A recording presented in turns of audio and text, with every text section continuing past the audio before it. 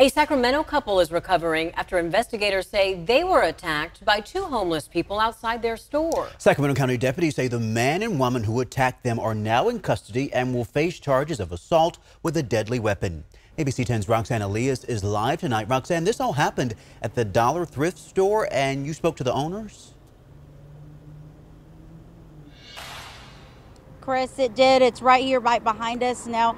Thomas and Melissa, who are the owners of Dollar Thrift off of Auburn Boulevard here in Sacramento, say it's become a constant battle for them to keep their doors open here while also having to deal with the homeless problem here in this area. Now, they tell us that they've been dealing with this for a while, and usually they're able to ask some of the people to quietly move along in front of the business, but today that just wasn't the case.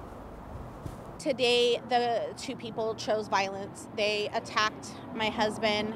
In the midst of attacking him, I tried pulling them off of him, and I got attacked as well. Like any given Monday, Melissa Jones was trying to open up her thrift shop around 10:30 when she encountered a few homeless people in front of the business. So she called her husband to help her ask them to move. From there, the shop owner was attacked by one of those female transients that was there with an actual object that was tied to like a lanyard, was actually struck with it.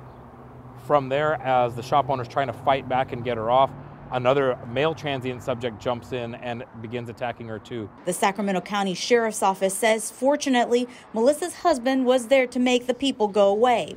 A man and a woman known to law enforcement were later located, arrested, and booked for assault with a deadly weapon. Tip of the iceberg of the big problem that's going on right now. These are not just disenfranchised folks that are, displaced. They are out here committing violent crimes. They are out here in the community impacting small businesses. The couple says in the past 7 years, they've also had their windows broken, items stolen, and the N-word written on the building in feces. And they've noticed people becoming more aggressive. My wife could have died out here. Just being hit in the head with that thing, something could have happened to me, but I feel like I can take it. But you bopped her over the head with that, and I still don't know what it was. She could have been stabbed. They live just a block up the road and are invested in their community, but are disheartened and fearful this could happen again. It happens so regularly around here. Like I said, but most things don't turn that violent. But they are pretty aggressive. Telling someone that they got to wake up and sleep and go could get aggressive, but it's every day. It might be tomorrow.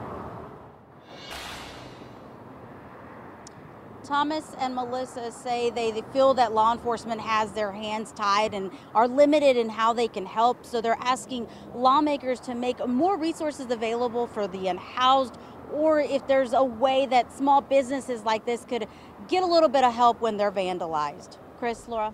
So true, because we know they are not alone. A sign of the times when it comes to the homeless crisis. Roxanne, thank you.